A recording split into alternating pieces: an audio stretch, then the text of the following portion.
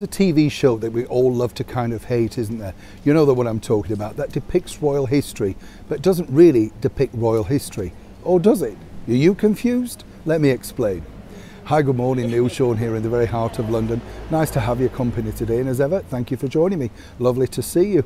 Now, this particular story is a bit heartwarming, as I say now. It really, when you think about it, we love history, don't we? We love nostalgia. I know when we make these on this days, it's nice to kickstart the memory gene, isn't it? And think, really? Is this still going or is it not going? Whatever, you know? And I like the fact that music, I don't know if you agree with me on this, can really sort of set memories going, because first of all, you can't believe how many years ago it is since that single or album came out, and then you think, really? Oh, I was only that age then. And then have you looked at the artist and looked at them and think, oh goodness, they look old. Never, of course, thinking that you might be joining them. Am I right?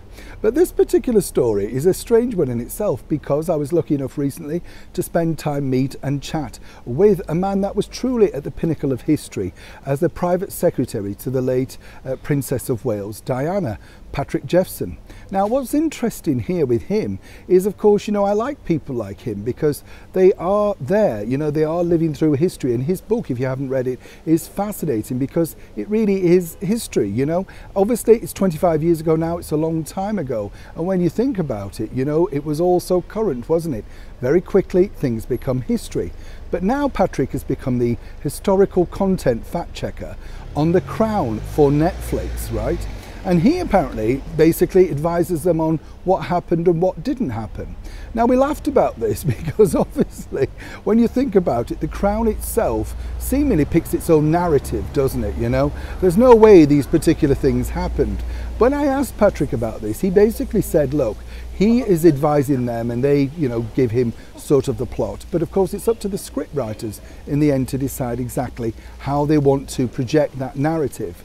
So from his point of view, what he's telling them are his memories, how it happened and why it happened. Of course, for dramatic effect, dramatic license, they can simply do what they wish.